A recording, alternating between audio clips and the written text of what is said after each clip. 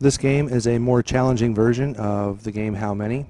Instead of using dominoes that have a consistent pattern, we're just kind of tossing out small objects. Here I use Legos, and we have to identify the pattern.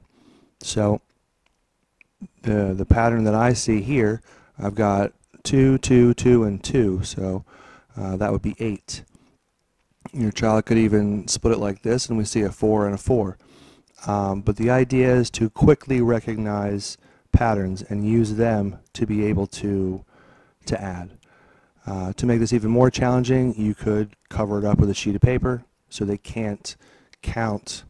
But this is a more challenging version of the game How Many. Thank you much.